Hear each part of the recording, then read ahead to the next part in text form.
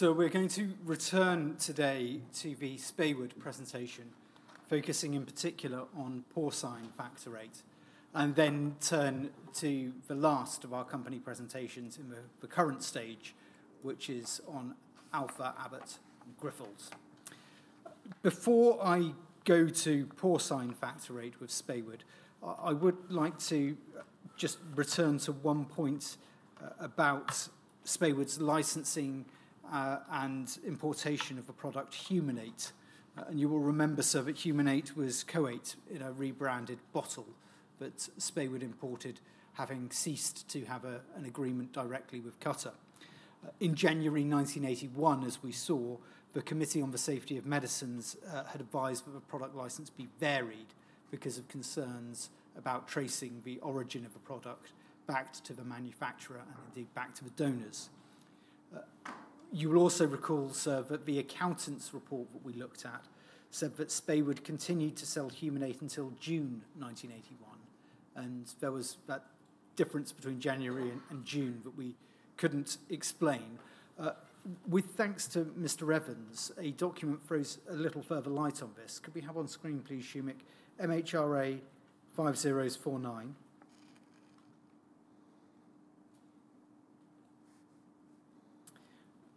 This is a document taken from the NIBSC archives showing what was done with batches of Humanate that were received. We can see the top entry is for batch number 4802. It is stated that a protocol and samples were received on the 31st of October 1980. And the fifth column along says that there were 4 times 270 units of product that were provided. The next column says date substance released, and it's either the 13th or the 23rd of December 1980. The next entry, for batch number 2805, shows that the samples were received on the 21st of January 1981, which is around the time of the CSM meeting. 2 times 520 international units. The date of the substance released has brackets around it saying 20th of March 1981, and the comments are release not recommended. An interpretation of this document is that the first batch that's listed there was released in December 1980, and obviously was available for sale from Speywood after December 1980. And it may be that that batch was still being sold as of June 1981, and that the next batch received was not released, and the brackets may indicate perhaps that it was returned to the importer. We don't know, but that may explain why there is this gap between January 1981 of the CSM meeting and June 1981, the point at which the last part of Humanate was sold. On the face of it, one would expect the batch release system to operate in advance. Plainly, that appears to be the case. The samples and the protocol are received in respect to 4802 in October, and it's released 3 months later, in effect, at the end of December, 23rd of December. I read that certainly as a 2, not a 1. And there is a 3-month interval, November, December, January, before 2805 goes for its protocol. That's the next batch. So presumably a batch covers a good 3 months supply. And the only question then is when the batch starts to be sold, because presumably by the time it's released, there is still sufficient in the stores which has been cleared to cover a few weeks' supply. You wouldn't expect just-in-time management in those days, the same way as you might today. So it's perfectly conceivable that it's likely it would have gone on beyond the end of March, supply for a short while. That would fit with the information you gave me last week. It would, sir, yes.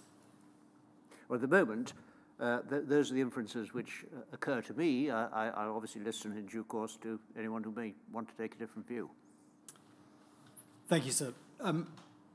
I will move with that to porcine factor 8. We heard a little about this on Friday, and we asked some questions of Ms. Middleton about porcine factor 8. Her involvement in the product was limited, as we know, but we do have quite a lot of documentary evidence about it. We know that from its establishment in 1973, Speywood Laboratories had investigated the development of animal factor 8 for the treatment of haemophilia patients with high inhibitor levels. There was initially work done on bovine and porcine factor 8, but increasingly the porcine factor 8 became the better route that was being explored. The initial product rights and basic know-how were purchased from a firm called Moores Limited, and that seems to have worked in cooperation with the protein fractionation laboratory in Oxford under Dr. Biggs. The references there are IPSN 40167_004, IPSN 5089_001. In 1975, Speywood registered the trade name Hyate. The reference for that is IPSN 5089_001. There's evidence from various documents that show some financial support, albeit at a limited level, from both the Haemophilia Society and the Department of Industry during the 1970s for the development of that product.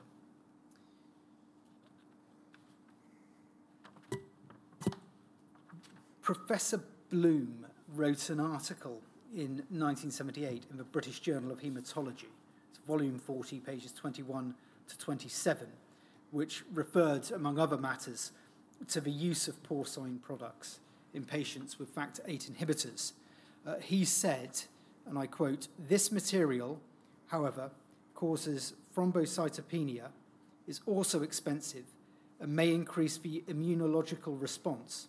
It is rarely, if ever, needed."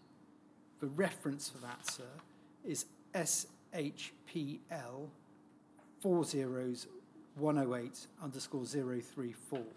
Now, when writing this section of his article, Professor Bloom referred to Speywood as a provider of porcine factor 8, but it's not clear whether or not his comments are specifically related to the Speywood product or are a more general comment on the view of porcine factor 8 at that time, 1978. And you may recall, sir, that on Friday, Ms. Middleton referred to the traditional view of porcine factor 8 as having a very bad reputation because of all of these complications with it. And she mentioned thrombocytopenia, which is the below platelet count, that was particularly connected with it, and the risk of a response creating inhibitors, rendering a patient who is already difficult to treat even more difficult to treat.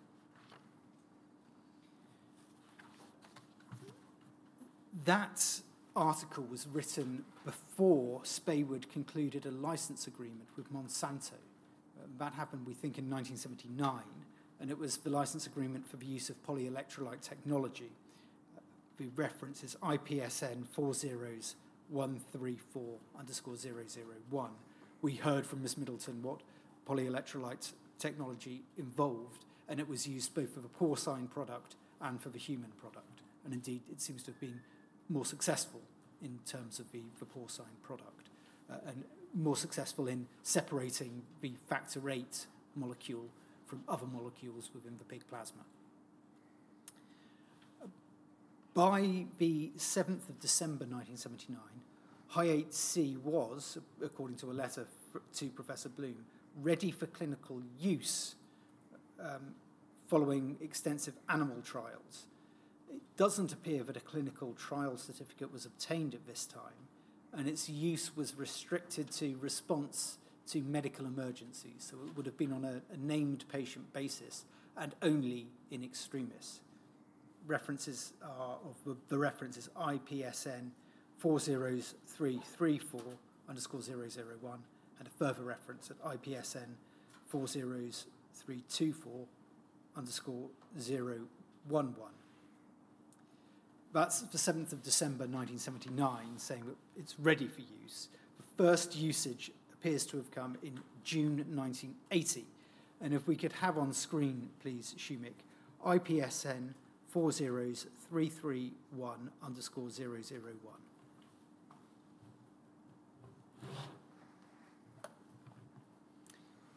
This is a letter to Dr. Aaron Stam at True Law, dated the 30th of July 1980. We looked at it, I think, on Friday in another context, but I'm just going to concentrate now on the porcine element. The letter is from Mr. Williams, the marketing director. He wrote, in respect of porcine factor rate, the first successful result of our research program, this is the second paragraph, sorry, the first successful result of our research program is the availability of a preparation of porcine factor 8C, high 8C, for the treatment of inhibitor patients. This product has now been used for the first time in man. We are delighted to report that the treatment in a life-threatening situation was entirely problem-free. Thrombocytopenia was completely absent. There was no antigenic reactions. It would, therefore, appear that the criteria for use of porcine material can be relaxed. The points that I take from this letter, sir, are this. Firstly, that this is a reference to a new generation of porcine material using the polyelectrolyte fractionation. Second, that it has led to a product of increased purity. And third, that the first use had shown that the thrombocytopenia that had previously been such a concern about the use of porcine factor VIII wasn't present in that patient, and indeed that there were no antigenic reactions. So an optimistic report of the first use. The reference to the criteria for the use of porcine material being relaxed, as I understand it, is a reference to the fact that the previous stipulation that this should only be used in life-threatening emergencies could perhaps now be relaxed and it could be used with other patients. There is no clinical trial certificate, there is no product license, so it would have to have been used on a named patient basis.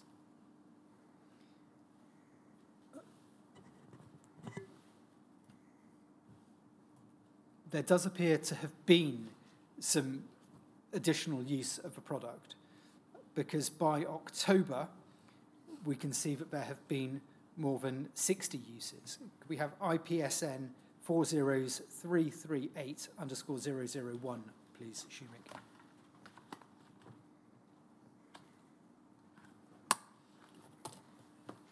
This is a letter to Dr. Evans at the Royal Manchester Children's Hospital, dated the 31st of October 1980, again from Mr. Williams.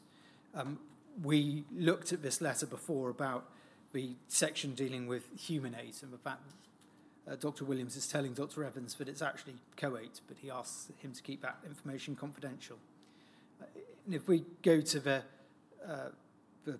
fourth substantive paragraph, starting incidentally, Mr. Williams wrote this. Incidentally, we have now had considerable success with our new porcine factor 8C preparation, Hyatt C. It appears that we have completely removed the thrombocytopenia activity and that other clinical side effects are minimal. In over 60 transfusions, we have seen around 5 minor shivering episodes, which can be adequately covered with hydrocortisone and Piriton. The thing which we did not expect is that Hyatt C I'm afraid I can't quite decipher that. In something cases so far, has not resulted in a rise in the pig I think it's probably something typed over, but it looks like all with something underlying. I think that's right, sir. Yes, it's typed over.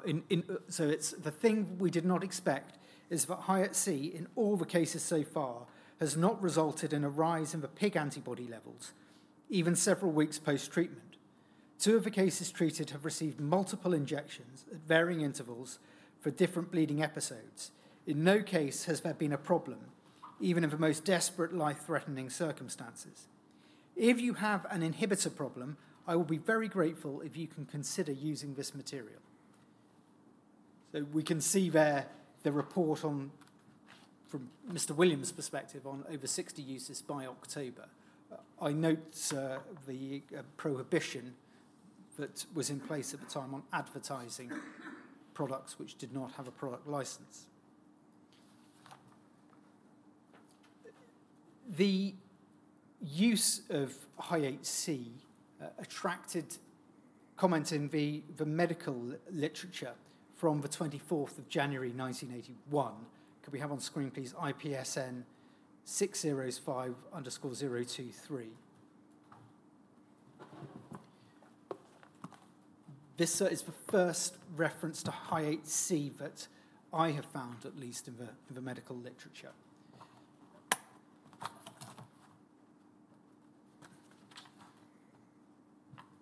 We can see, if we could expand the page, please, Shumik.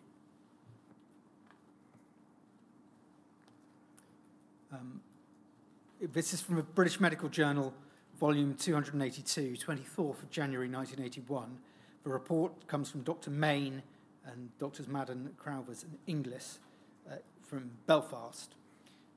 It is a letter, and it refers to the highly purified porcine factor VIII in haemophilia A with inhibitors to highly purified porcine factor VIII in haemophilia A with inhibitors to factor VIII. So it's specifically referring to the use of this product in inhibitor patients. The start of the letter refers to the difficulties in treating such patients. And in the last sentence of the first paragraph, the authors say, therefore, we would like to report our experience with a new compound highly purified porcine factor VIII, high-8 Speywood. A 16-year-old boy was admitted with hemoarthrosis in his right elbow and right knee. He'd been diagnosed as having haemophilia A 6 months after birth, with a factor 8C level of less than 1. I'm afraid I can't decipher that, but it's 10 years later. Maybe 1%. Is it 1%? 10 years later, an inhibitor to factor VIII was detected. After that, bleeding episodes were treated with fibre, immunolimited, or factor IX concentrates from Oxford.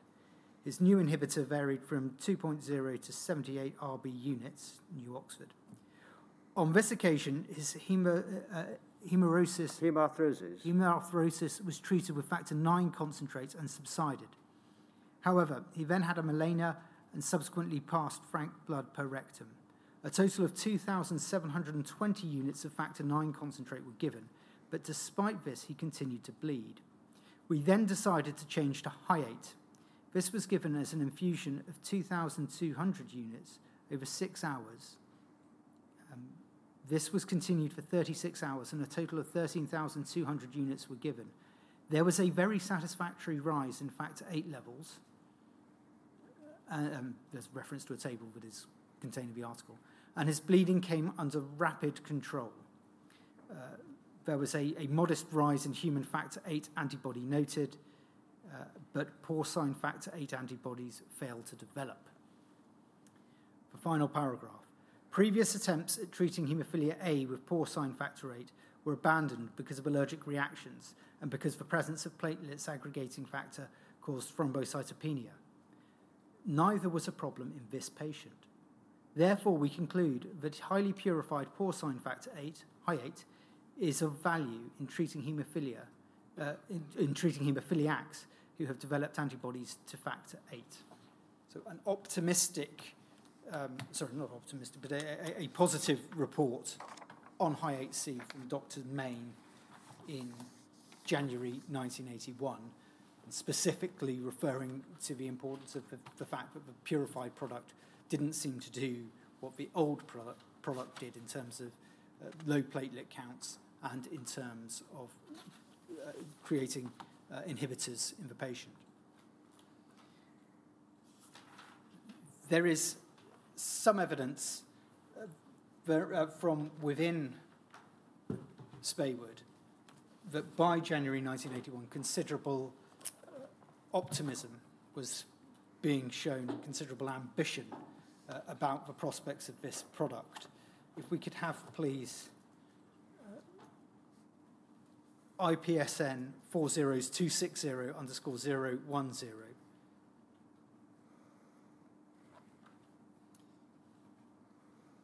This is a handwritten document. We don't know who the author is. It's headed Monsanto. It's recovered from the Speywood files. What the author wrote is this: I am now reasonably confident that porcine factor VIII can completely replace the need for human factor VIII preparations. The timetable for such an operation is complex and difficult to predict. However, a product license in the UK should be feasible within 3 years, USA within 5 years.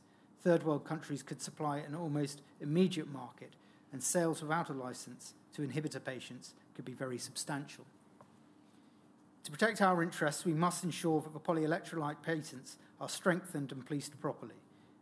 The polymers must not get into the hands of our competitors. Monsanto can and must provide this protection, including registration of new patents, sorry. In the anticipated agreement with Monsanto, we must try and establish the right to sell animal factor VIII worldwide in perpetuity at a 5-year lead time before Monsanto can manufacture animal factor VIII itself. So we can tell from that this is an internal Speywood document. The reference to porcine factor VIII completely replacing human factor VIII is made as of January 1981. But with the, you may feel, significant caveat that the timetable is complex and difficult to predict.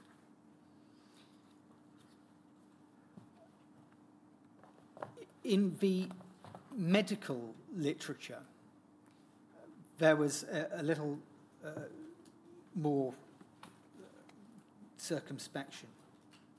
Could we have, please, IPSN 705_024, please, Schumann?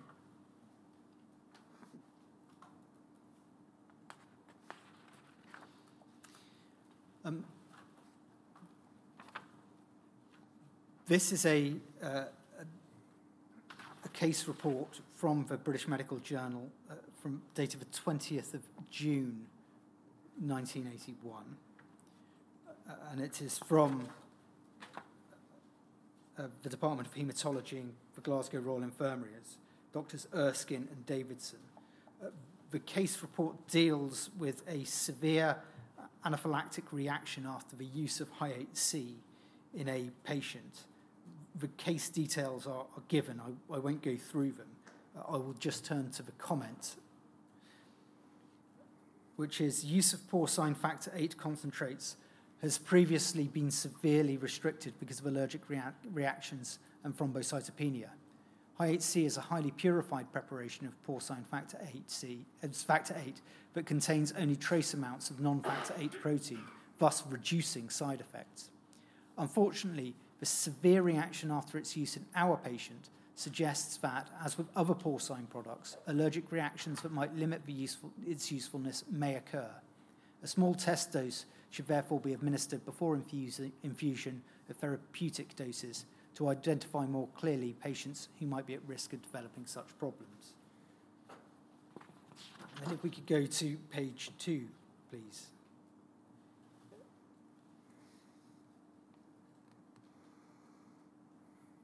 This is a letter in response to that from Doctors Kernoff and Tuddenham from the Royal Free.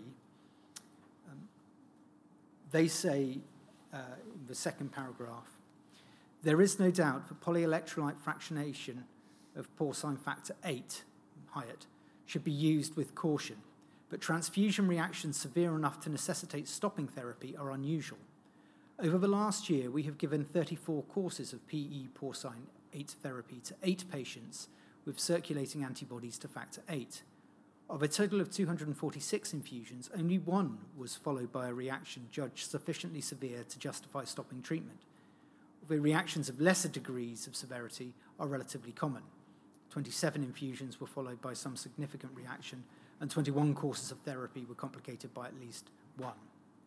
Reactions were generally short-lived, well tolerated by patients, and did not give rise to serious clinical concern. If we could go down, please, to the penultimate paragraph, beginning bleeding in patients. Thank you. Bleeding in patients with that's anti-factor VIII, is often severe and difficult to control, and risks of therapy must be weighed against likely benefits. We have found PE porcine 8 to be highly effective in stopping major bleeding, which has failed to respond to human factor VIII. It has also been used successfully to cover elective surgery. The material lacks several of the disadvantages of earlier or alternative preparations, and we believe its introduction to be a real therapeutic advance. Porcine heparin and insulin, given intravenously, are rarely complicated by transfusion reactions, and one is optimistic that the problems with polyelectrolyte porcine 8 can be similarly resolved.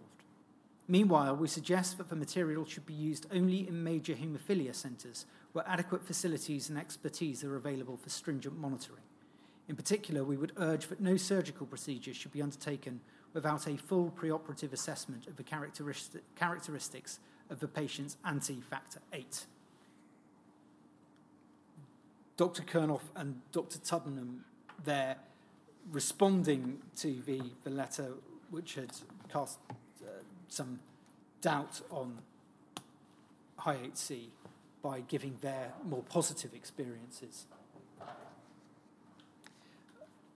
We looked on Friday at Dr. Tuddenham's Toronto lecture from 1981. If we could have that on screen, please. IPSN 40156_101.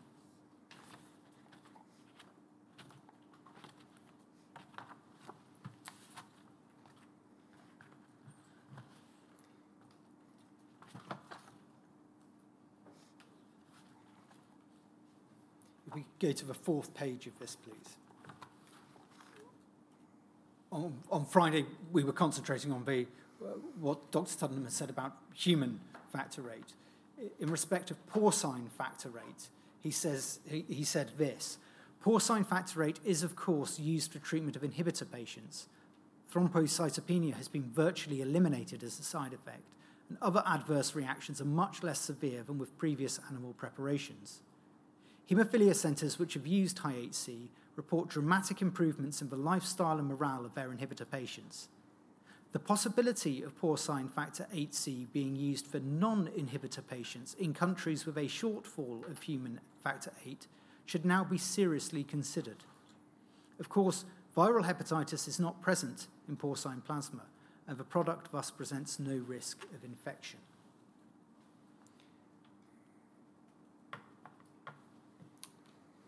In here, Professor Tuddenham gave evidence to this inquiry on the 22nd of October last year. I won't take you to that, sir, but he does comment on this at pages 54 to 55 of that evidence. He said that he was thinking primarily about countries in the developing world when he was saying that. But we can see that, again, the prospect of high 8C, porcine factor VIII, being used in non-inhibitor patients is being considered. Can we have on screen, please, IPSN 705_024, please, Shumik.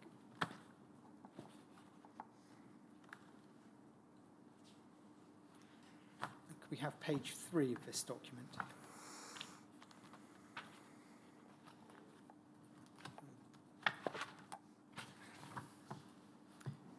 Forgive me, sir.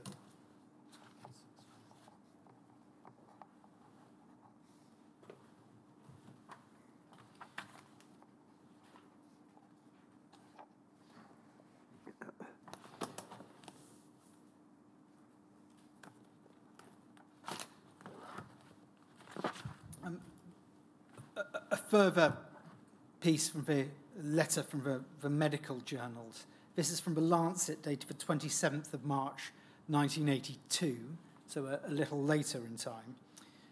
It is from Doctors Hewitt, Mackey, and Mackin at the Middlesex Hospital.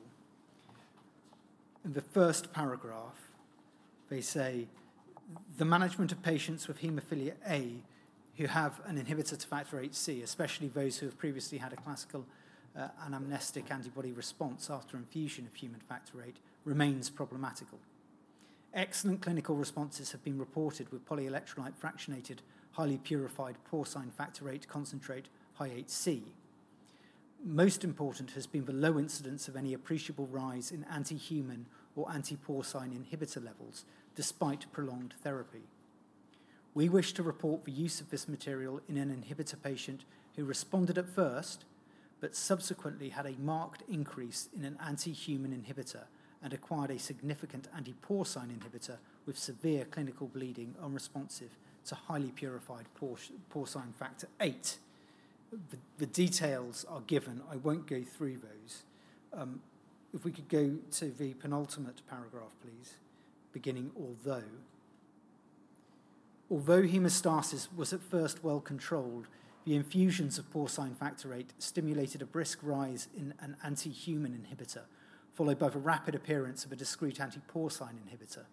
A subsequent infusion of porcine factor VIII failed to control bleeding, and there was no rise in factor VIIIC level. Individual haemophiliac patients with inhibitors vary considerably in their clinical and immunological response to the various therapeutic materials available. In particular, any new material should be carefully assessed in each inhibitor patient.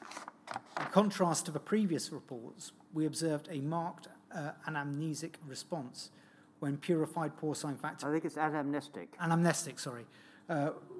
When purified porcine factor VIII was infused alone. This prohibited further effective therapy with this material when secondary hemorrhage occurred. So a concern raised there about the development of an immune response to the porcine factor VIII and indeed to human factor VIII, which renders the patient still harder to treat.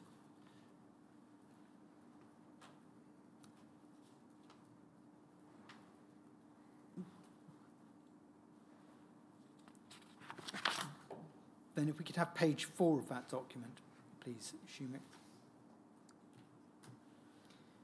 A further report, this from Thrombohemostase of Stuttgart, volume 48, edition 2, page 238 from 1982.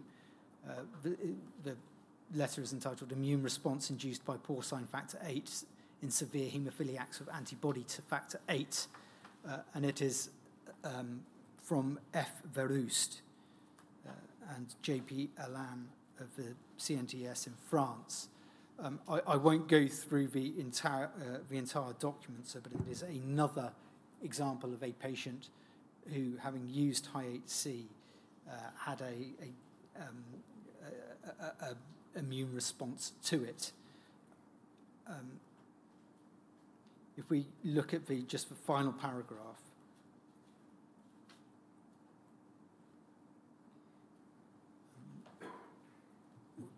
it states, in our experience, as already mentioned by Kernoff and Tuddenham, porcine factor VIII has been clinically effective and minimal adverse reactions were observed. However, we have consistently observed a significant rise of the antibody titer, which does not allow to use high 8C for trivial hemorrhages, but combines its use to life-threatening bleeding episodes. So a concern that there is a rise in inhibitor levels, which means that the product should only be used in extremis.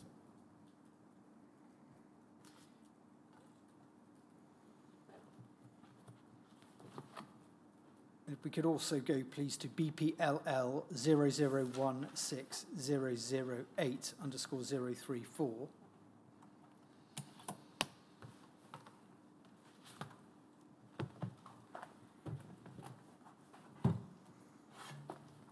This is a document that we looked at on Friday in the context of human factor VIII. It is Dr. Jim Smith's internal memo for BPL about a Speywood meeting at Überlingen on the 24th of April 1982. As we know, Dr. Smith was no fan of Speywood. he said that the meeting was intended to present the merits of porcine factor 8 to influential German clinicians. And this is what he records of the meeting in respect of porcine factor 8 and indeed factor 9. He says, quotes, "Only a few hundred treatments have been given, more than half by the Royal Free, and many of those in one patient. Most clinicians would still give human 8 to low responders and possibly to high responders with a modest current titer. Some would use porcine 8 or fever almost as a first resort in high responders, especially if an important organ were threatened. One clinician had a patient on home therapy with porcine 8, which must be as courageous or foolhardy as home therapy on fibre. It was evident that especially on the continent, there was a lot of me too among the less conservative clinicians, and also a great deal of patient pressure for whatever is new and preferably expensive. Most patients were said to get unwanted reactions at one time or another. The incidence of severe side effects seemed to be about 5%. Only one frank case of a very severe thrombocytopenia had been seen, as one would expect from the low PAF 8-RAG content. However, they hoped to reduce the PAF content a further tenfold by cephalose chromatography. At least one serious reaction and clinical failure was attributed to early exposure to the old porcine concentrate. Most of the other reactions, pyrexia, bronchospasm, etc., seemed to be classified as alarming when first seen, but manageable, for example, with adrenaline and steroids. Some clinicians gave such cover routinely along with the concentrate. This left an impression of a determination to try porcine 8 in a range of patients rather than to think clearly about optimal treatment for each individual. The other problem is that antibodies to either porcine or human 8, or both, tend to develop, although not always at the same titer or at the same time as would be expected after human 8. Casper, I take that to be a reference to Dr. Casper, and we'll come back to her, thought there might be merit in treating mild haemophiliacs with porcine 8 to avoid the risk of transmitting hepatitis, but there seemed to be a consensus that this might risk production of cross-reacting antibodies.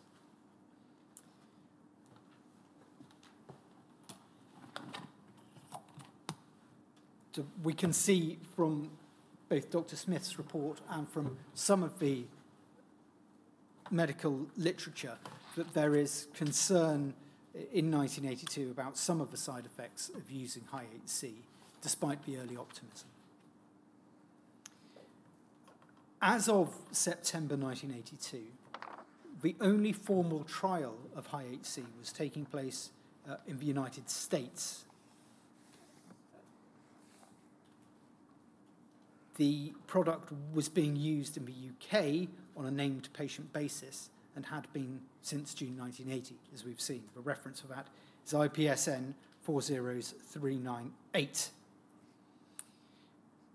On the 21st of October 1982, Mr. Williams wrote to Mr. Slogham of the DHSS about the regulatory position, and he expressed his intention to go for a full product license for high 8C as opposed to a clinical trial certificate. And you will remember, sir, that the opposite approach was being taken for human factor rate, and that an application for a clinical trial certificate for that product was put in.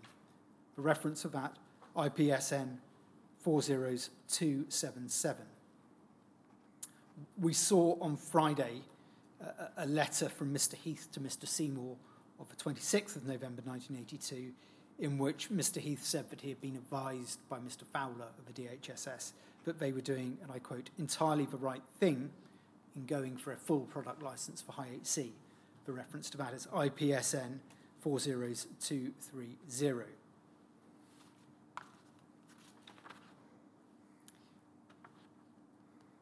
Could we have on the screen, please? Actually, I won't put it up, but the Hyatt marketing plan for 1983, a document that we looked at on Friday, IPSN 5025, set out an objective of a sales target of £1.32 million and capitalisation on probable regulatory approval in the UK in respect of Hyatt C. And it was said that the market segment most accessible to Hyatt C was, quotes, for high responder haemophilia A inhibitor market, which comprised about 1,688 patients in Western Europe, the USA and Japan. The value of that market, that figure is incorrect, so forgive me. So it's the inhibitor market in Western Europe, USA and Japan was valued at a total of £16.88 million, based on various calculations that were contained in the business plan. The same document records that in the UK the product was not licensed but was being used as a first line of treatment at the Royal Free and at Belfast, and it was also being used as an alternate treatment in a further 6 centres.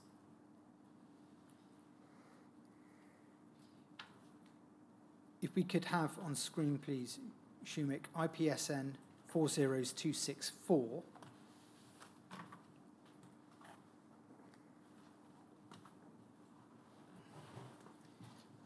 This is a letter from Mr. Williams, dated the 16th of February 1983. While the business plan had stressed the inhibitor market, Mr. Williams, as we will see here, has some wider thoughts about the expansion of the product to non-inhibitor patients as well. What he wrote is this: during all the conversations which I had with various clinicians in the past few weeks, the possibility of using porcine factor 8C for the treatment of non-inhibitor patients has been a major topic. In particular, Peter Kernoff and Margaret Hillgartner, Cornell University in New York, are most interested, and I expect that one or other of them, hopefully both, will use the product for such a patient within the next few weeks. There are 2 prime indications. 1, mild haemophiliacs, whose only normal exposure to human factor VIII is as cover for surgical procedures. They can thus be given serious liver problems from a single exposure. I take that to be a reference to the risk of transmission of hepatitis. 2, the growing body of patients who are refusing treatment with commercial factor VIII concentrates because of the AIDS risk. Subject to availability, they can obviously be treated with single donor cryo for simple bleeds. However, when they have a major bleed or require surgery, there will inevitably be, and this is overwritten again, I think it's something... It looks like dose volume. Dose volume problem. But the context suggests that the concern is that there is a risk of viral transmission of the product, viral transmission when using human factor VIII, which wouldn't be there if using porcine factor VIII. Back to the letter. All this places even greater importance on our programme for further purification of high HC. I feel strongly that this should receive our major research effort during the next few months, and would like to see a very tightly controlled programme with materials available for trial by the end of the summer. There is no doubt that other companies in our field will also be looking at animal factor VIII. I know that some of them have expertise already available, and we could very soon have a major competitor. That is Mr. Williams' letter to Mr. Mottram, copied to Mr. Heath. So an internal Speywood document, 16th of February 1983. And as we saw on Friday, so this is just before Speywood entered into a period of some corporate changes at the top of the company, with Mr. Heath and Mr. Williams, in effect, losing out to the investors' choice of executives and directors.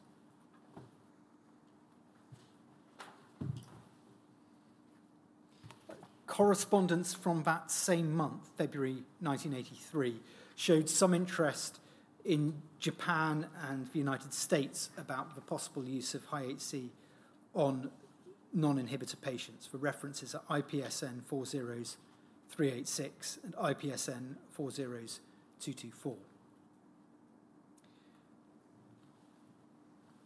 Despite that interest, as we will see shortly, when an application for a product license was made, it was made specifically for the treatment of inhibitor patients.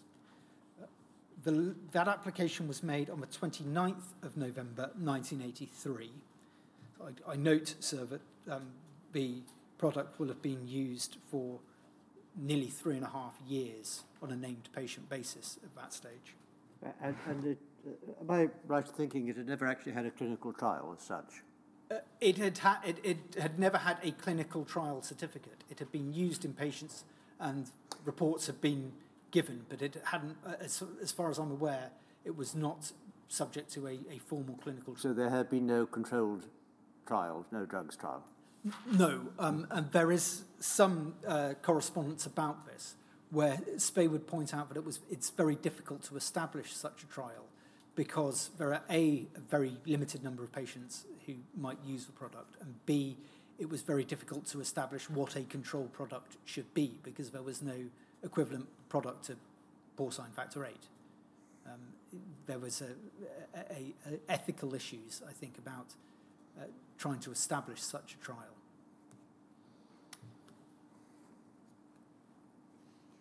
There had, however, been no application for a product license, despite the product being used for nearly 3.5 years. The license was eventually granted on the 3rd of December 1984. The references for that are IPSN 40477 and MHRA 2033477_011. But it's helpful, I think, to look at some of the documentation about the product license application. If we could have on screen, please, IPSN 607_001.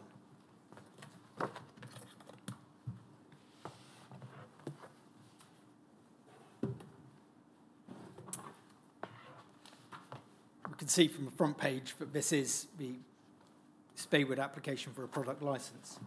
We could go to page 3, please, Schumich. This is the part 4 of that, which is for studies in humans.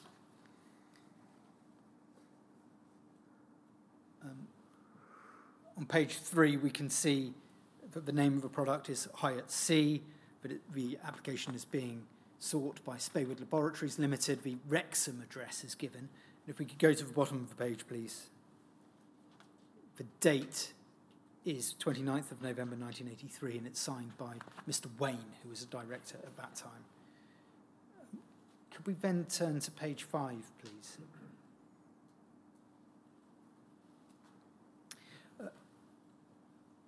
Section 4, uses. It is said, Hyatt-C is intended for the treatment or prevention of bleeding in patients with haemophilia A who have inhibitors to factor 8C. So very expressly stated to be for the use of inhibitor patients.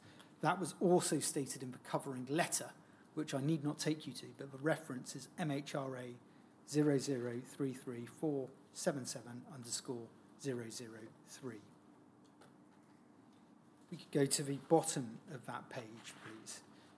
There is perhaps some explanation as to why. Contraindications, precautions, and warnings. There are no known contraindications to Hyatt-C. Infusion reactions. Despite its very low protein content, Hyatt-C may on occasion give rise to reactions such as fever, chills, headache, nausea, vomiting, and skin rashes. Such reactions are more common after the first infusion of a course of treatment and tend to lessen in frequency and severity as further infusions are given. Hydrocortisone and/or antihistamine may alleviate these effects and may be prescribed as a precautionary measure. Over the page, please. Immune response to Hyatt-C.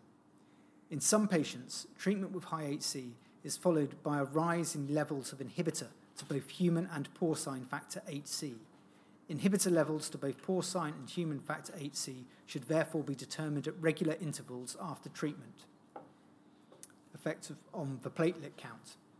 A significant fall in the patient's platelet count has only very rarely been reported after infusion of Hyatt-C. However, regular monitoring of the platelet count during the treatment period is recommended. Then caution, in capital letters, adrenaline, hydrocortisone, and facilities for resuscitation should be immediately available for the treatment of acute infusion reactions.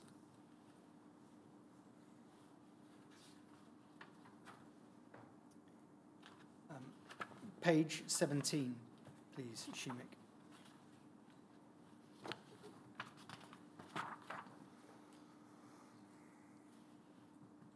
We go to the third paragraph down there. High-HC has been used. Thank you. High-HC has been used clinically in the United Kingdom, Italy, France, Sweden, and the USA for the emergency treatment or prevention of bleeding episodes in inhibitor patients in whom no other form of treatment had proved effective. The product was used on a named patient basis in all countries except the USA, where an IND is held for high-HC. That is the equivalent, as I understand it, of a clinical trial certificate in the UK. So there was a trial being done in the United States. The effectiveness of high-HC and its side effects were monitored as part of a normal course of treatment, and these results are presented in this section. Although the advantages of comparative clinical trials are well appreciated, it was not considered feasible to carry out such a study on high-HC for the following reasons. This is the point that I was raising earlier, so possible comparative forms of treatment. What it says in this paragraph is, the concentrates of clotting factors commonly used in the treatment of inhibitor patients are human HC, non-activated prothrombin complex concentrates, and activated prothrombin complex concentrates. The rationale for the latter two forms of treatment is not clearly understood, and their effectiveness cannot be assessed by objective laboratory methods, and has thus not yet been fully evaluated. In addition, the activated prothrombin complex concentrates are not licensed in the UK. Human factor HC would therefore seem to be the most suitable choice of comparative treatment. And we go on. It seems indisputable that human HC should be the treatment of choice for those patients who respond favourably and do not show significant increases in inhibitor titer as a result of treatment. However, the patients for whom high HC is the most beneficial are frequently those for whom human HC either is ineffective at practical dose levels or produces an undesirably high anamnestic response in antibody titer. Thus, if patients are selected for treatment with high HC on the basis of their unsuitability for treatment with human HC, this negates the rationale for a comparative study of the two concentrates. So you can see there why it is they felt it was difficult or indeed impossible to establish an effective trial with a controlled product. I draw your attention to the first line of that sentence in light of the discussion that there had been about the possibility of using high HC for non-inhibitor patients. I read it again, quotes, "It seems indisputable that human HC should be the treatment of choice for those patients who respond favourably and do not show significant increases in inhibitor titer as a result of treatment." So in the product license application for high HC, there is an acceptance that human factor VIII is the product of choice for non-inhibitor patients. And as we have seen in the list of potential side effects, you can understand why that view was taken at that time. At page 19 of this document, there is a list of the 144 treatment episodes that have been reported. I won't go through that, sir, but we can see the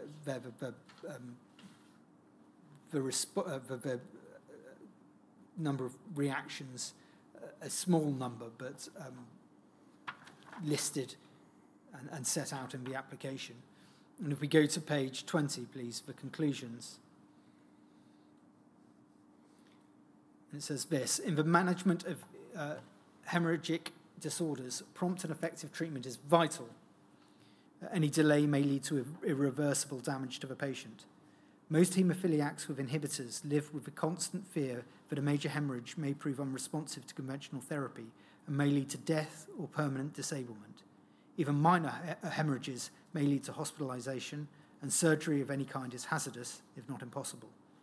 High HC has indisputably proved life-saving in a number of cases and offers certain patients the opportunity of resuming a comparatively normal lifestyle. Under those circumstances, the small degree of risk related to the possible side effects of the product is thought to be amply justified. That is the case made for high HC, but it is made in respect of inhibitor patients only.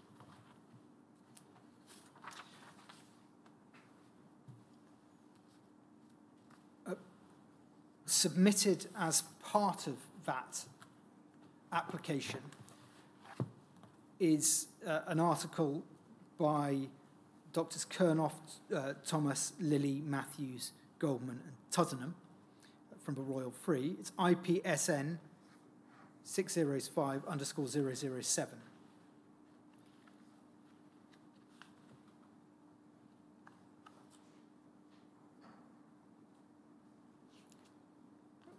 The paper is entitled Clinical Experience with Polyelectrolyte Fractionated Porcine Factor VIII Concentrate in the Treatment of Haemophiliacs with Antibodies to Factor VIII. And you will remember, sir, that Royal Free, and particularly Drs. Kernoff and Tuddenham, were two of the supporters, if I may put it that way, of high HC, two of the more enthusiastic clinicians. If we could go to page 2 of the document, please, Shumik. Just to pick up in the second sentence, that over a 18-month period, 8 patients with factor VIII inhibitors were treated with 45 courses, 297 infusions of polyelectrolyte fractionated porcine factor VIII, so that's high HC.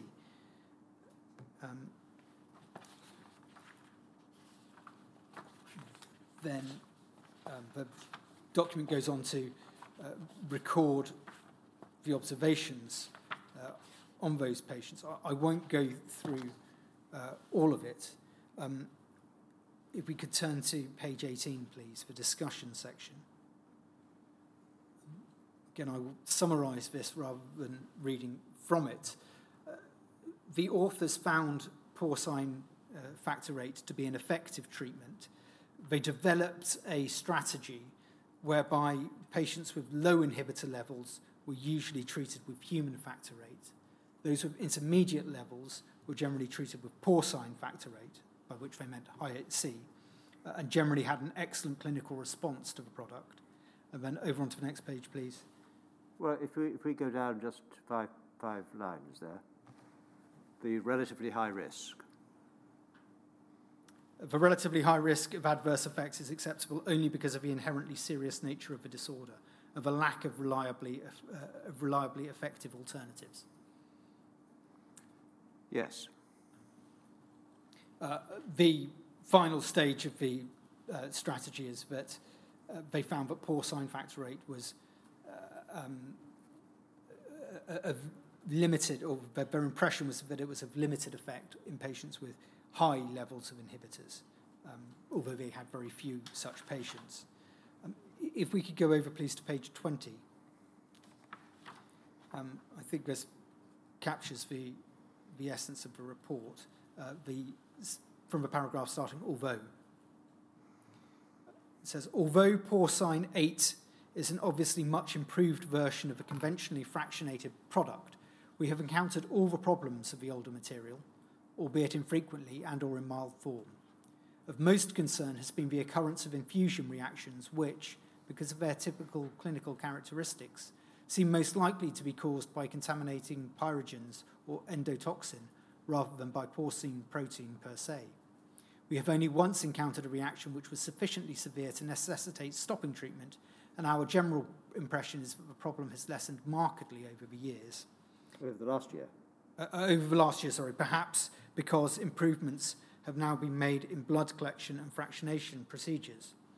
While it seems likely that this problem may be resolved in the near future, the fact that major reactions have also been seen elsewhere leads us to recommend that PE porcine VIII should not, at present, be used outside major haemophilia centres where adequate facilities and expertise are available for stringent monitoring. In our view, the product is not yet suitable for use in home treatment programmes. Over to the next page, please. A principal disadvantage of conventionally fractionated porcine VIII, a restriction in number and duration of courses of treatment which could be given to individual patients, seem to have been largely overcome. In some patients, it seems likely that repeated infusions of porcine VIII over a long period may provoke changes in anti-VIII specificity, which might diminish the advantage of a porcine product. Whether this will prove to be a clinical problem will only be known by longer follow-up. So a concern there is that not all of the consequences are known at that time. If we could go over to the final page, please. The final 2 sentences of this report. It will also be important to obtain evidence on the potential advantages of a material, the possible reduced or absent risk of transmission of human hepatitis viruses. It seems beyond doubt that use of porcine 8 to treat patients with inhibitors should result in conservation of human blood product resources. So some advantages to the products are that it's fair to say that Drs. Kernoff and Tuddenham were clear that at that stage in its development, its use should be restricted to major haemophilia centres because of the adverse risks associated with it.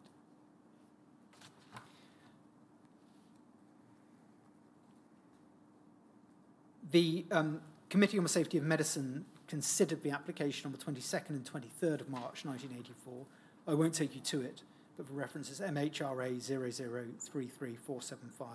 0033475_018. There were also reports from the Subcommittee on the Safety, Efficacy and Adverse Reactions and on the Biologicals Subcommittee. References are MHRA 0033476_009. The CSM supported or advised the granting of a license subject to further information being provided. It seems to have taken some time before that information was provided, and the license was eventually granted in December 1984.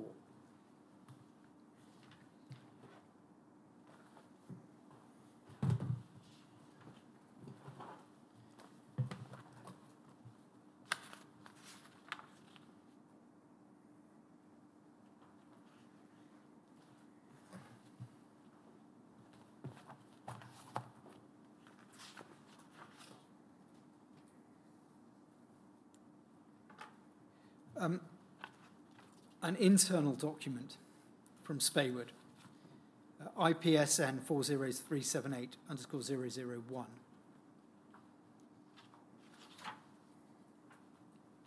This is a memorandum from Mr. Mottram to the Chairman and Managing Director of Porton International. It's dated July 1984.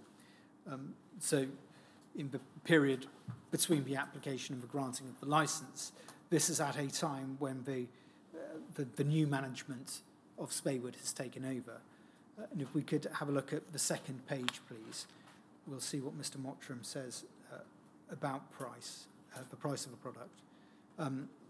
He says that 18 months ago, Hyatt C was priced at 16 pence per unit to UK and European hospitals. The previous management considered that a low price in comparison with the 2 competitive products, FIBA and Autoplex, was appropriate. This policy was a disaster. When distributors are employed, then any price to hospitals has to be discounted by 30 to 50% to arrive at the net return to Speywood. The company's operating expenses with the utmost economy are unlikely to be less than £150,000 per month. It follows, therefore, that a 16 pence list price involves less than 10 pence net return. A monthly sales performance in excess of 1.5 million units is necessary to achieve break even. So a criticism there of the previous pricing policy. And if we could go down a couple of paragraphs. It says, for Speywood to be profitable, Hyatt C must have a USA list price of over 60 cents per unit and a European list price of 40 pence or more.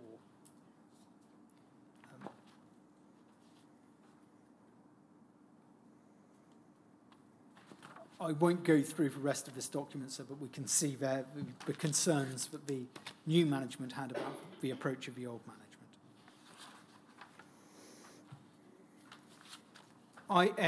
IPSN 5036_012, please, Shumik. This is another Speywood document which goes through the current approaches to the treatment of inhibitor patients in the UK on a centre-by-centre basis. It notes that out of a total, this is based on 1983, the document is dated the 2nd of November 1984. We can see that on the bottom left-hand corner of that page, please, Shumik. And it says that in 1983, there were 273 inhibitor patients out of a total of 4,716 patients. I won't go through each of the centres, but it is fair to say that in respect of many of them, a consideration that was expressed to the Speywood representatives was the cost of the product. If we could turn, please, to page 9, and something of a concluding section, comments on the future potential for high HC. It says this: all of the reference centre directors were of the opinion that high HC is of value in treating high responder inhibitor patients, and that if the inhibitor cross-reactivity is favourable, it should be the treatment of choice for severe bleeds or surgery. No one expressed any serious worries about adverse reactions, although potential immunogenicity, i.e. provocation of an anamnestic response, was thought by most to be an important consideration in treating minor bleeds. Most centres thought that cost was the most significant factor in deciding which product to use for a mild bleed, efficacy and cost when deciding for a severe bleed.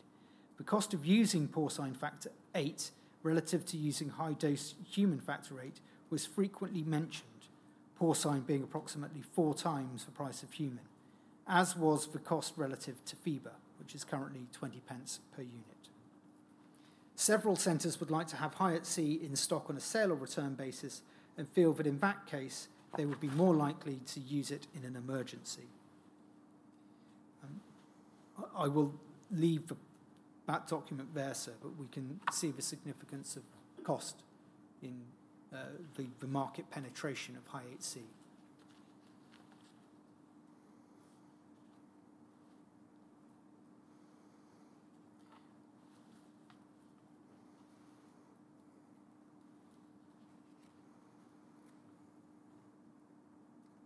One further point, which goes to the question of why high HC wasn't used more widely in non-inhibitor patients, is that the 1986 Speywood marketing plan records that it had to be stored at minus 15 degrees Celsius, which obviously contrasted with storage at 4 degrees Celsius and the fridge for a factor concentrate. Minus 15 would obviously require a freezer. The reference of that is IPSN 40580_001. The company, Speywood and Portum, which took it over, had some success in marketing high HC internationally. Product licenses were obtained in Canada and the United States in 1986, IPSN 40477, and there was marketing in France and Germany as well, IPSN 40420. Though the marketing efforts involved an emphasis on viral safety of the product. The references for that are IPSN 40133_002, IPSN 40148_012. Just to close this section, so with two further observations, if we could have IPSN 5073_001 on the screen, please.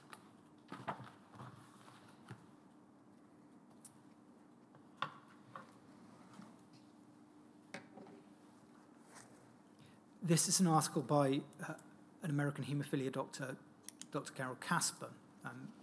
You'll recall that she was mentioned in the 1982 meeting in Germany in Dr. Smith's note. This is an article in Haemophilia Notes, a publication by the US National Haemophilia Federation. I won't go through the entire document. It's about porcine factor 8, as we can see from the title. If we could just look at the last two paragraphs, beginning porcine factor 8 has not been known. I should say so. This is dated spring 1987. what Dr. Casper wrote is this: porcine factor VIII has not been known to transmit hepatitis or human immunodeficiency virus. Pigs are raised in isolated herds in rural England. Thus, the concentrate has been especially appropriate for persons not yet exposed to hepatitis or HIV, such as patients who don't have congenital haemophilia, but have developed an antibody to factor VIII as an autoimmune disorder. Another advantage of porcine factor VIII is that some patients with haemophilia and inhibitors don't show as much stimulation of the inhibitor level after porcine concentrate use as they do after human concentrate use. A few such patients in England have used the porcine concentrate routinely for hemorrhages for years without any rise in inhibitor level. Most persons who are treated intensively with porcine concentrate, for example for critical hemorrhages or for surgery, develop increased levels of inhibitor to both porcine and human factor VIII, and the level of inhibitor to porcine factor VIII may get as high as that to human factor VIII. We welcome porcine factor VIII concentrate as one more option in our array of methods of managing inhibitors. An article by Dr. Casper from 1989 in the publication Progress in Hemostasis and Thrombosis, volume 9, pages 57 to 86, entitled Treatment of Factor VIII Inhibitors, recorded that, and I quote, "There have been no reports of transmission of blood-borne infections with porcine factor VIII concentrate. Therefore, it has been popular for use in patients not previously exposed to blood products, such as patients with autoantibodies." The reference of that is IPSN 5057_093. So we can see from those articles in 1987 and 1989 that porcine factor VIII had a good record on viral safety, but it was, if I may put it this way, it was not seen as a magic bullet that could be used in all circumstances. There were side effects and there were risks to using it, particularly where it was used for treatment of critical hemorrhages because of the development of inhibitors. That, sir, is all I intend to say about porcine factor VIII, and indeed all I intend to say about Speywood. We will be turning to the final presentation, which is about a series of companies, Abbott, Alpha, and Grifols. And I wonder, sir, if that might be best done after a break. Yes. We'll take a break then until 11:45. Quarter to 12.